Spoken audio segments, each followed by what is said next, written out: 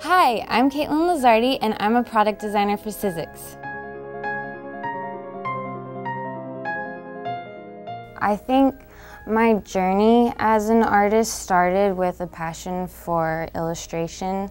I always loved children's books, and I wanted to have my career be an opportunity where I can take my art and share it with people. And for me, looking back at my memories as a little child reading books with my grandma, like that was something that was really important to me. And so I ended up going to school for art, pursuing illustration, and with that it kind of opened my eyes to how big art is as a field. It was kind of like a gradual realization of crafting as a career.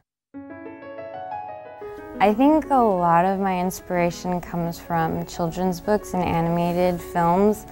If you look at my designs or my illustrations, you'll see like bright colors, a lot of whimsy and fun patterns and things like that. And looking at different cultures as well, I actually fell in love with llamas after one of my friends went to Peru. I think things that are like decorative and cute and have character, like those are the things that really inspire me. And I really love nature. Something people don't know about me is that I'm a brown belt in karate. I know. My mom and my dad, actually, that's how they met. My mom studied under my dad. He was her sensei. And so they fell in love because he's all handsome and dreamy, right? So I'm a brown belt. Yeah, so I can really bring it. I grew up in Pomona. I'm the middle child out of the 5 of us, so I have 2 older sisters and my younger brother, and I was the total tomboy as a little kid. I remember we would dress up as cowboys and Indians and be running around in the field next to our house. I don't know, I kind of grew up just loving being outside and like immersed in my imagination and creativity. I caught a fish with my bare hands.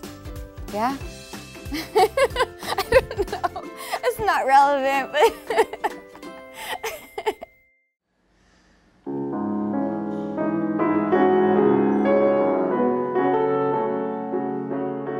So my mom was an artist, and because of that, I think she always encouraged the arts in my family.